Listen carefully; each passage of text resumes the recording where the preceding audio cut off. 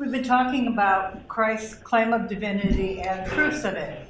So this time we've looked at his character, and this time we're going to look at how his works prove his divinity. So basically we're going to be talking about the miracles of Christ and his resurrection. Remember, we talked about miracles and what they were. Miracles are marvelous works. They're out of the ordinary course of nature. Out of the ordinary course of nature. Something that nature can't do by itself. Because they're out of the ordinary course of nature, they can only be produced by Almighty God. The devil cannot do the miracles. The devil can only he can do wonderful looking things. He can make things, marvelous events, but they're all, he can't do anything that nature can't. He could make lightning strike right here because lightning is a natural phenomenon and he can cause that. He can bring a wind out of nowhere or raise up a dust storm. All that is natural, but he can't do anything outside, anything that nature can't produce, the devil can't produce. So he can't give life to an inanimate body. He can't create life. He can't raise the dead to life. So now when we look at these marvelous events, the first things we have to look at are two things. One is is it outside of nature? And that's what we call that, and if it is, we call that is its philosophical truth. It is something that only Almighty God could do. The other part of it is it actually a wonderful event? A marvelous event that needs to be explained, in which case that's its historical truth. So miracles have two truths, a historical truth and a philosophical truth. If they have both of them, then we can look at it.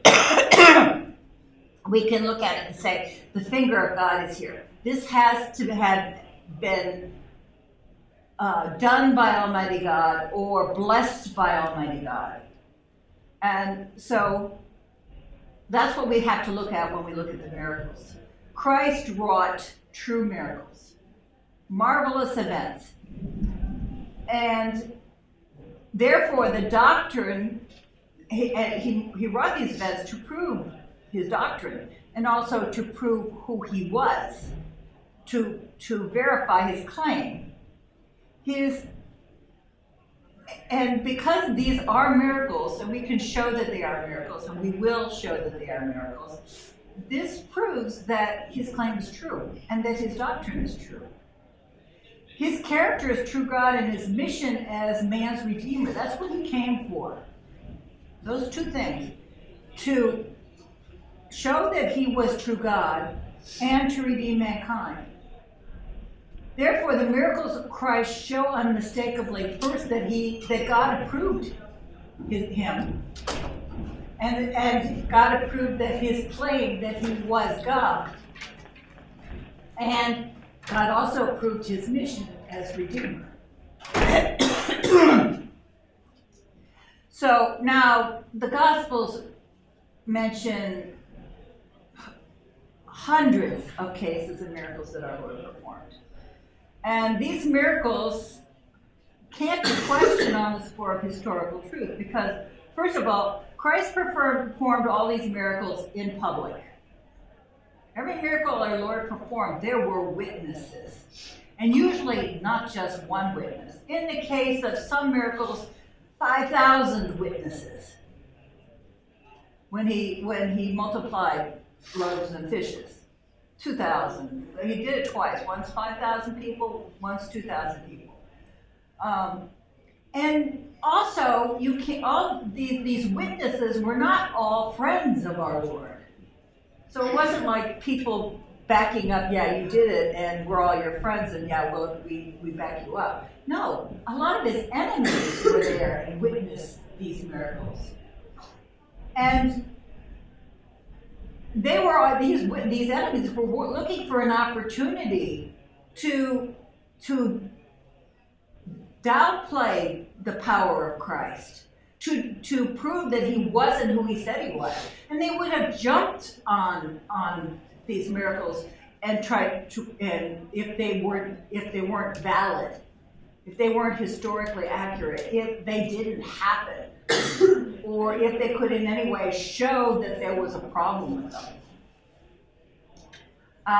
They never denied that Lazarus rose from the dead, for example. They didn't deny that he rose from the dead. They didn't deny that he could drive out devils. They just said, oh, but it's by the devil that he drives out devils. They didn't deny that he drove them out. And then our Lord had to point out to them, that's totally illogical. Why would the devil want to drive himself out? So when Christ raised Lazarus from the dead, they didn't deny it. They simply turned around and plotted to kill Christ or to kill Lazarus to prove that, oh, well, it was a fluke. You know, it was just a temporary thing. He was like a walking mannequin or something that just dropped over dead the next day. And yeah. So the Pharisees were very watchful what our Lord did, and they were very careful. And so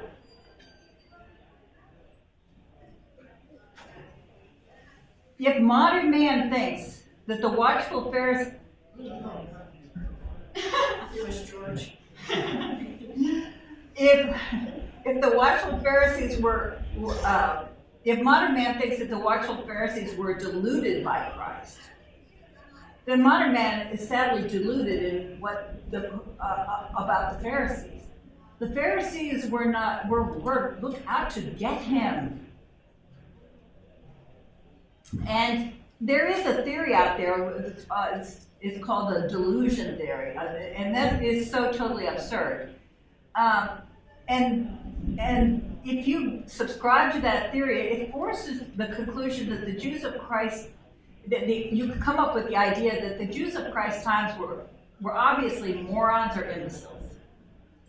If you believe, in other words, the theory says that they were delusional, that they couldn't, they were like, it was like mass hypnosis, that our Lord just was such a trickster that, and they bought the whole thing. First of all, that's a lot of people. 5,000 people at one sitting, you know, well, that's probably the mass hypnosis one. In other words, if you subscribe to that theory, the Jews were obviously morons and imbeciles, but they weren't. They weren't. And maybe you might have had a couple of them in there, but that a huge number, all the Jews and all the people who ever saw our Lord, his enemies and friends alike. So let's just look at two of the miracles, Lazarus and the man born blind, and see if how delusional this could not be. This is totally illogical. So the raising of Lazarus from the dead, that's an indisputable historical truth. When Martha and Mary sent for Christ, they sent for him because Lazarus was dead. Christ purposely delayed coming. He delayed until he knew that Lazarus was dead before he came. Why? Because he knew the will of God and he knew what he needed to do, which was to raise Lazarus from the dead. Well, you can't raise someone from the dead unless they're dead. So he purposely waited to come, and he waited a long enough time that there was no disputing the fact that Lazarus was dead. That was the important point. Lazarus was already in the tomb 4 days when Christ shows up. 4 days in the tomb. When Lazarus came forth from the tomb, they had to loosen his bond, because the way the Jews bury you, they wrap you in cloth with a lot of spices, And they put bands around you to tie your legs, your knees, your upper thighs, across your waist, a cloth over your head. There's actually 2 cloths over your head. And that's tied around your neck, another one around this way to keep your chin up. So with all the spices and all of this cloth, and 4 days in the tomb, which is sealed, he would have suffocated.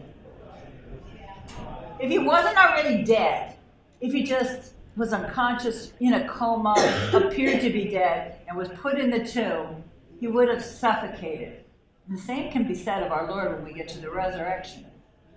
Because there are those who claim that he wasn't dead when they put him in the tomb. He would have been dead by the 3rd day, if he wasn't dead within the first few hours. So the miracle was also performed in open daylight in front of a lot of witnesses, again, many of whom were not friends of our Lord. Christ called upon the dead man, and Lazarus arose and came forth. There was certainly no delusion in this miracle. The people saw it. The Pharisees admitted to it. No one, including the chief priests, even doubted it. If this miracle is not justified here historically, then there's no value to human history at all. If you want to deny that this actually happened, then you also have to deny the American Revolution, the Civil War, because then there can't be any true history. Facts are facts. And you just can't write them off because you dislike them or they don't fit your agenda. The cure of the man born blind is also a certain historical fact. And the way it happened was that on the Sabbath day, and it's important that it was the Sabbath day, Jesus passing by saw a man who was blind from birth. Blind from birth. He was not, the blindness didn't come on him gradually, like with glaucoma or something else like that. He didn't hit his head and lose his sight, the way some people have, that has often caused, damage to the nerves. But oftentimes another blow to the head will bring back your sight. This man was born blind. That's another important point. Our Lord made clay from dirt from the ground as his spittle, and he put it on the man's eyes and told him to go wash in the pool of Siloam. The man went, the man washed, and the man could see. The people were confused when they saw him. After he came away from the pool of Siloam, he could see, and everybody could notice that he could see. If you ever look into the face of a blind man and a person who can see, their eyes are very different. Blind men do not focus. And that lack of focus in your eyes gives you kind of like a glassy look. That's why a lot of blind men wear glasses. They don't need the glasses. They don't need the sunshades either. They just don't want you looking at their eyes because it annoys us and it annoys them. So they looked at this man and they said, "Is this the man born blind?" They were confused. He looks like him, but this doesn't seem to be the same guy. So he said that he was. He admitted, I was blind, and someone cured me. So they took him to the priests and the Pharisees, who asked him how he got his sight back. And he explained to them over and over again. The Pharisees said, "This is not God, because he doesn't keep the Sabbath. He cured on the Sabbath." But others said, "How can a sinner do such? But if he's not God, then he's a sinner, and because he broke the Sabbath. But how can a sinner do such a thing?" Remember, it's a miracle, and miracles testify that the finger of God is here. So if this is a sinner, how can he do works for God? And they were divided amongst themselves. So they asked the man who was born blind, what did he thought? And he said, "He's a prophet." Well, Remember, he has not laid eyes on our Lord yet. He was blind when our Lord cured him. Our Lord sent him off to the pool to wash. He's never seen our Lord. The Jews didn't believe that he had ever been blind. All right, so fine. He couldn't have been blind, because we have to dispute the fact that Almighty God, because that means this is a miracle. So obviously he couldn't have been blind to begin with. So they called for his parents, and they brought his parents in. And now his parents were afraid of these leaders. You know, these guys have a lot of power, and you know they were afraid to say the wrong thing. So they said, so they asked him, "Is this your son?" Yeah. Was he born blind? Yes. Well, how is it then that he can see? And they said, well, why don't you ask him? They don't want to answer. Ask him. So they did. They asked him again. But he said he didn't know who it was, whether the man who cured him, who he was, whether he was a sinner or not. But he said, how could he be a sinner? I know not whether this man is a sinner. I know only one thing, that I was blind and now I see. And so they called him all kinds of names, because in the Jewish mind, sins, being born blind or having something bad happen to you, is a sign that you've done something wrong. It's punishment for sin. So if you're born blind, either you're very simple, well, you're a baby. What sin could you have committed? Well, your parents then committed the sin. But you were born already in sin because your parents committed it. So they reviled him and said that they said they didn't know where Christ came from, meaning whether Christ was from God or from the devil. And the man who had been cured says, "What do you mean you don't know where he came from? Why, this is a wonderful thing that you don't know from whence he comes, because he cured me. He opened my eyes. And we know that God does not hear sinners. But if a man be a server of God and doth his will, he hears him. From the beginning of the world, it has never been known or heard that any man who was born blind had his eyes opened." There was never a cure in the whole history of the world up till now where someone born blind was cured of it. He's lecturing to the leaders, much braver than his parents. He's lecturing to the leaders. How can you say that you think you might be from the devil? How can you say that he's a sinner? Obviously, even if he were a sinner, he's from God. And this, of course, made them really angry, and they threw him out. Who do you think you are? What do you think you know? You're a sinner. Get out of here. Don't come lecturing to us. So they threw him out. When our Lord heard that he had been thrown out, our Lord went to him. He didn't come to our Lord. Remember, he doesn't know who our Lord is. Our Lord went to him. And he said to him, "Do you believe in the Son of God?" Notice, this is one of the few times our Lord refers to himself as the Son of God.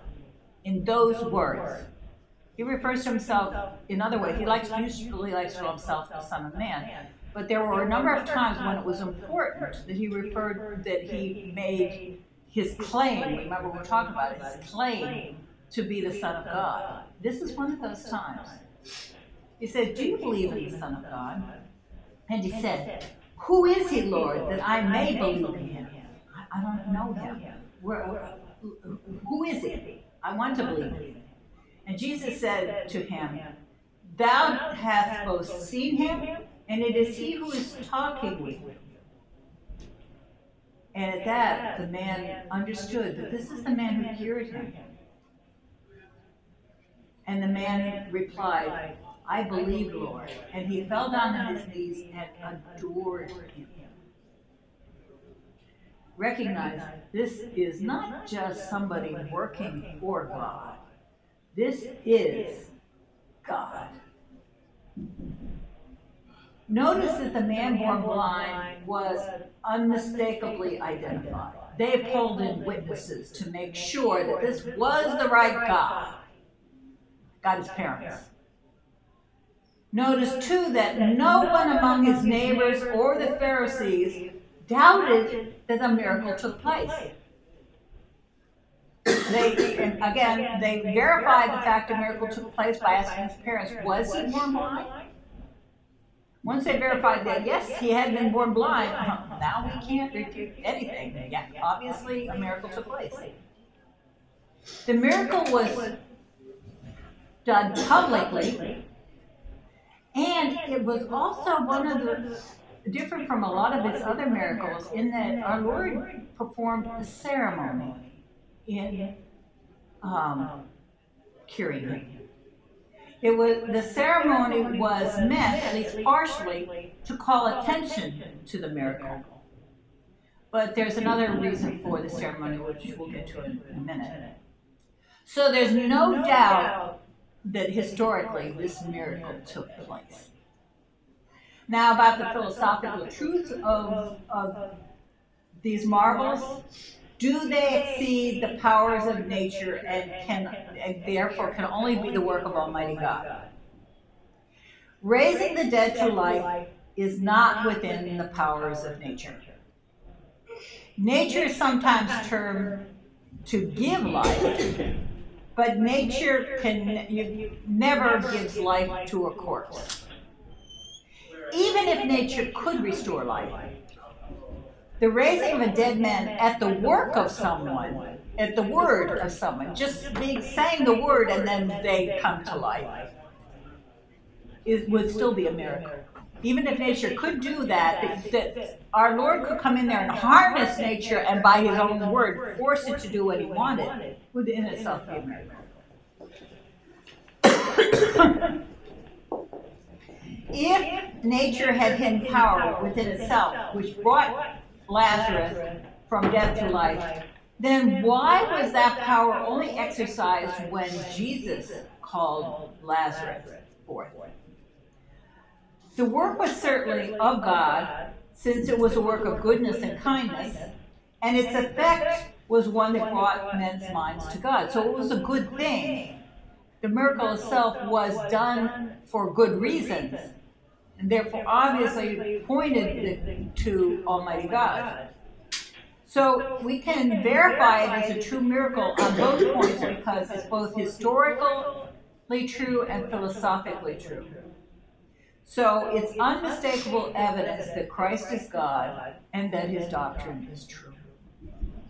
As far as the man born blind, that also is a true miracle because the man who was born blind is evidence that the blindness itself was not caused by any nervous disorder. That he was born blind was, again, it was not a hit on the head, it was not a nervous disorder, not autosuggestion, not hypochondria, not a temporary state where strong faith or sudden hope might dispel it, or another hit on the head. Indeed, the man didn't know who Christ was when he felt the clay placed on his eyes and was set to wash. When he was asked later, he thought that Christ was at least a prophet. Only when our Lord found him was he given the gift of faith. So it wasn't faith that made him, like faith healers, you believe enough you can be cured, stand up and walk, you get out of your. And sometimes faith will cause people to do things that they thought that they could not do before. But it couldn't be faith here causing this miracle.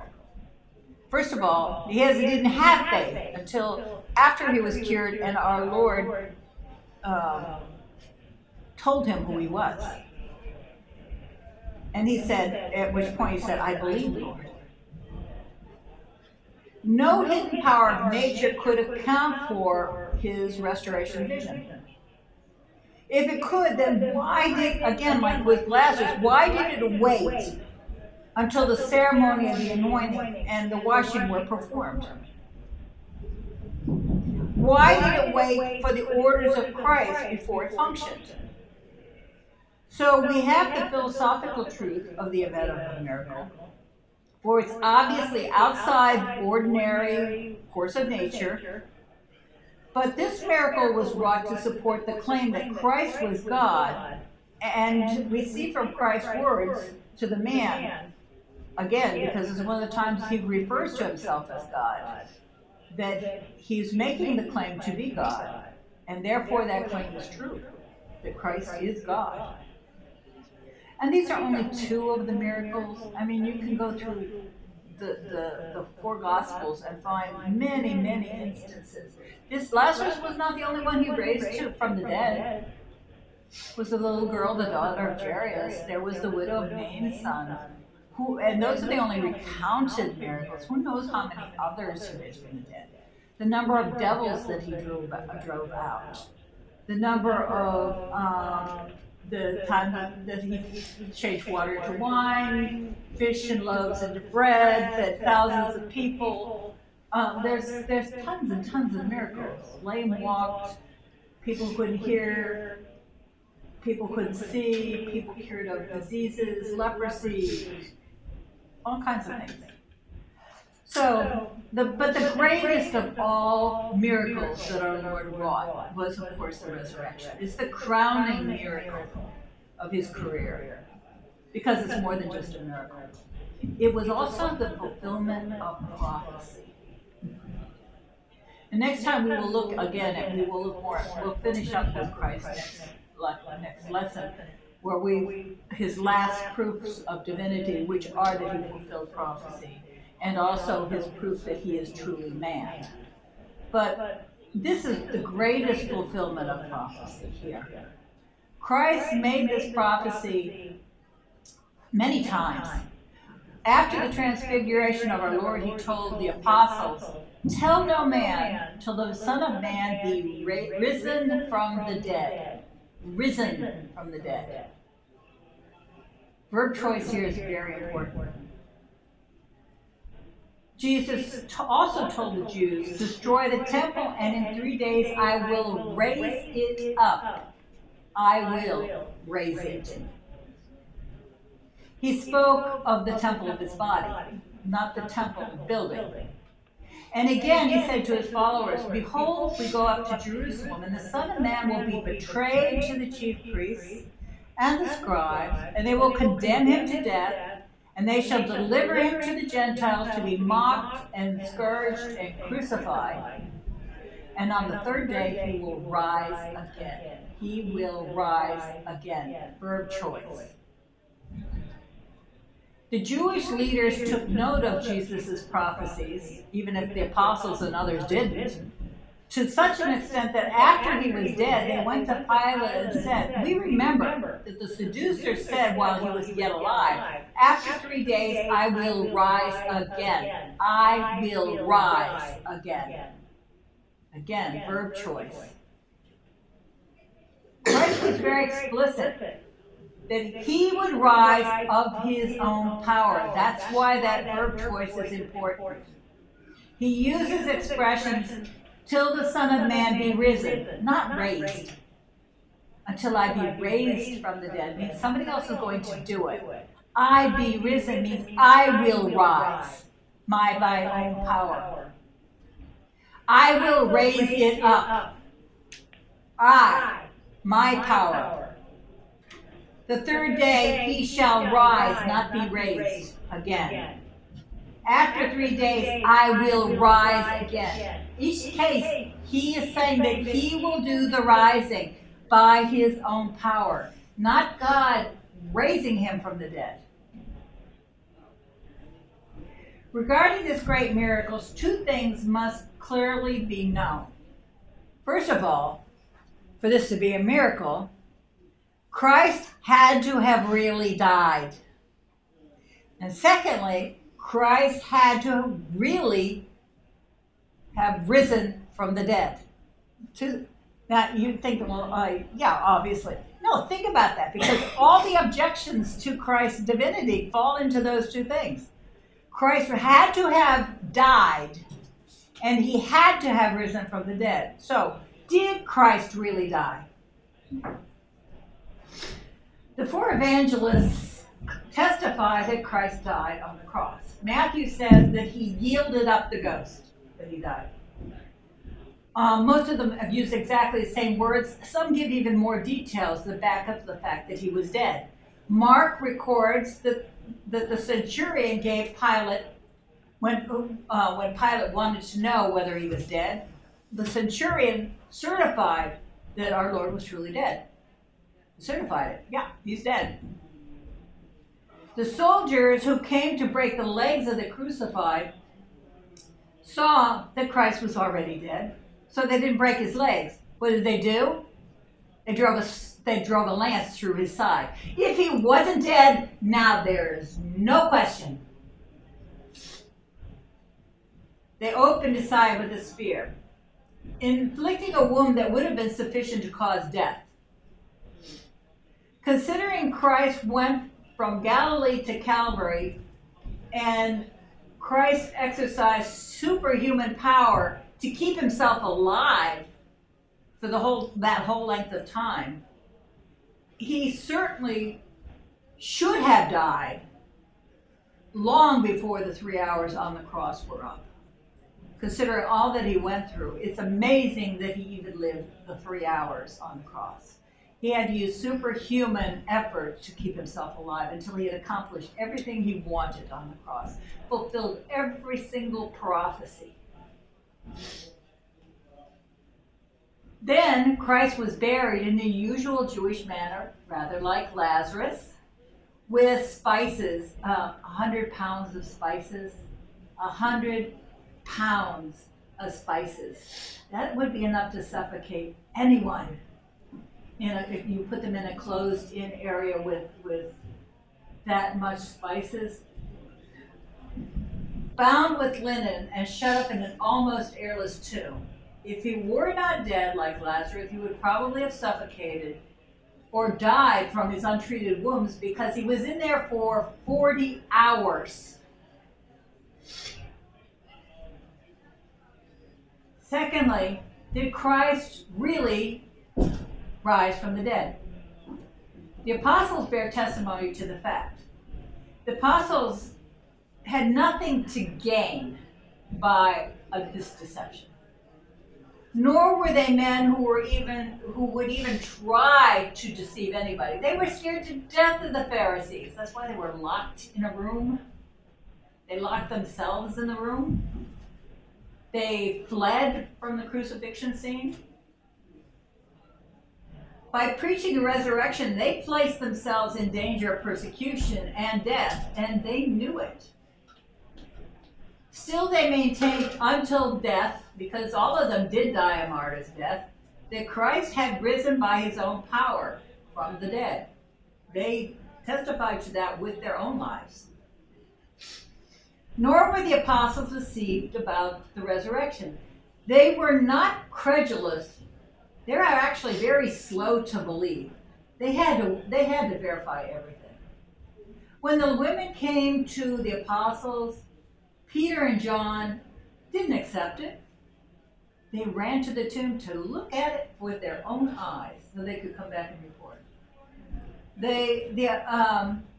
The other apostles also need verification. When our Lord appeared, they thought he might be a ghost. Well, so he had to, do you have anything to eat? So prove to them I'm a real person. I'll eat with you. Thomas, come here, Thomas, touch me. Put your finger. Again, Thomas wasn't going to believe till he touched him. When our Lord came to the apostles the first time without Thomas there, again, they all touched him.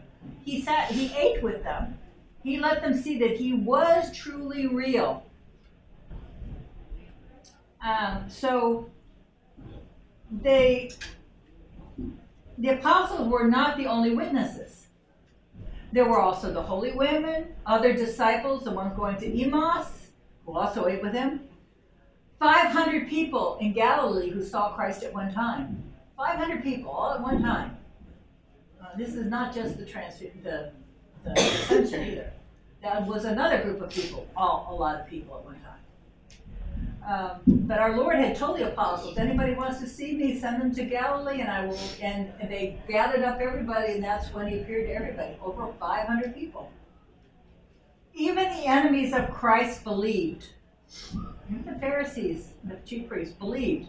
And they offered the bribes to the guards so that they would lie. Saying, and I love this, saying they slept while the apostles stole the body. As St. Augustine points out, how do you know what you saw if you were asleep?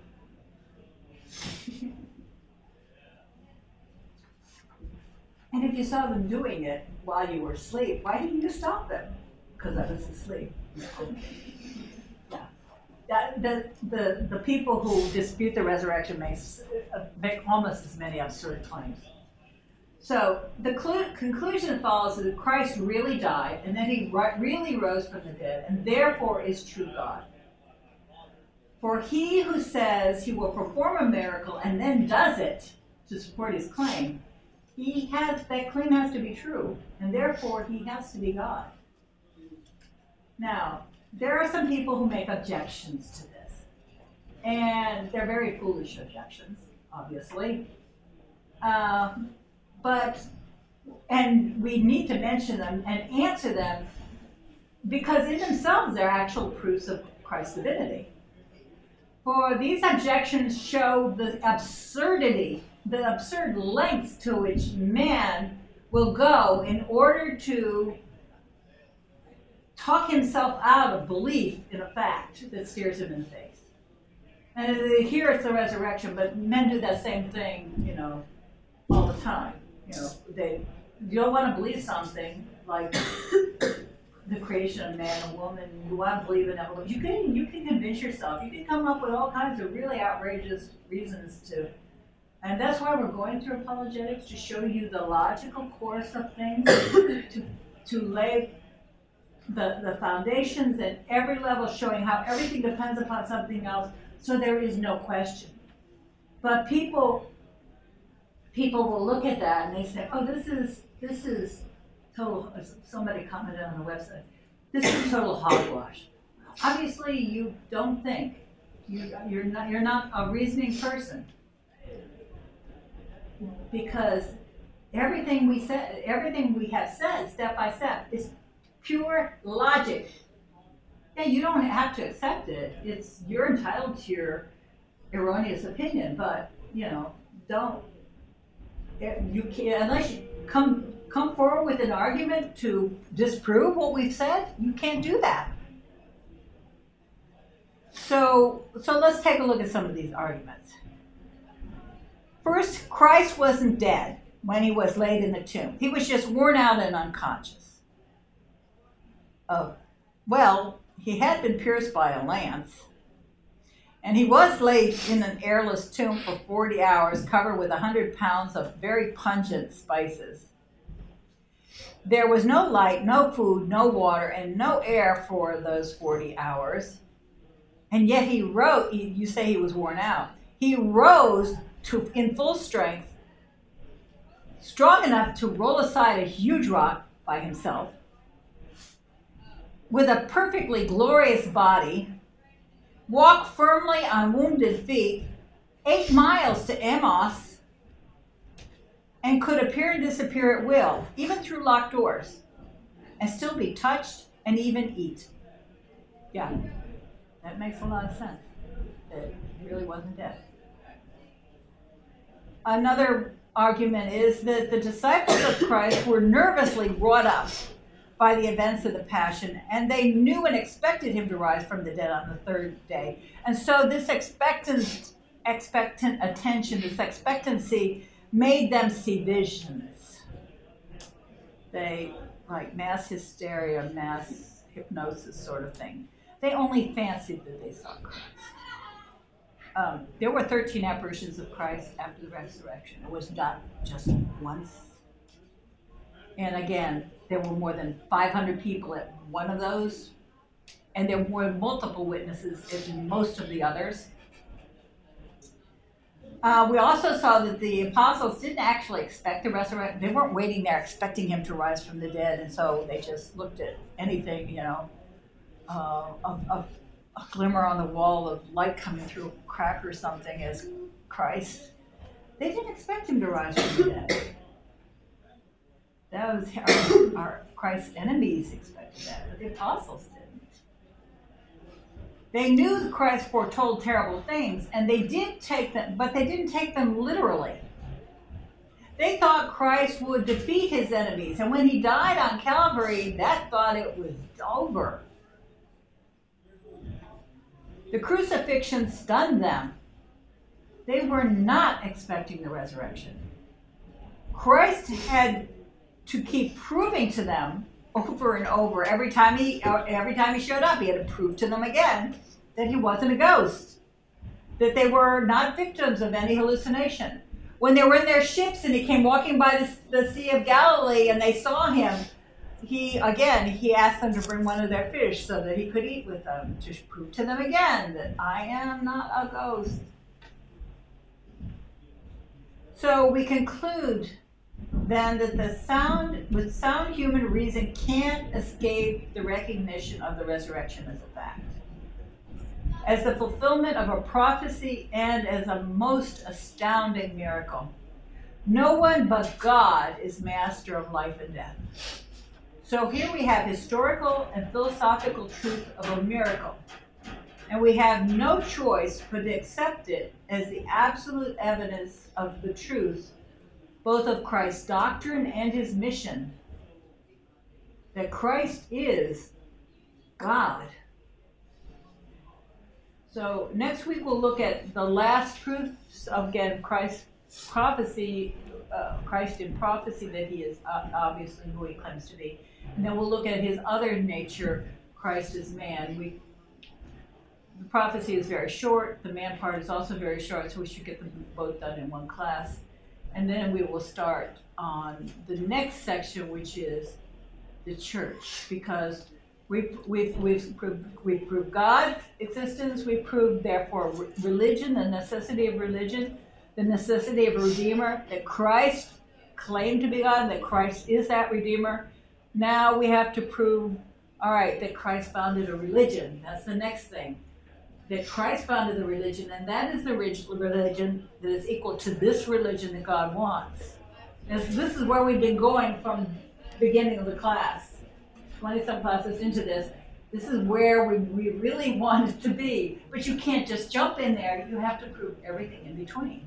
Just like in mathematics, you can't jump to the final equation. You have to show how you arrived at that equation. All right, so next time we'll finish up on Christ's proofs.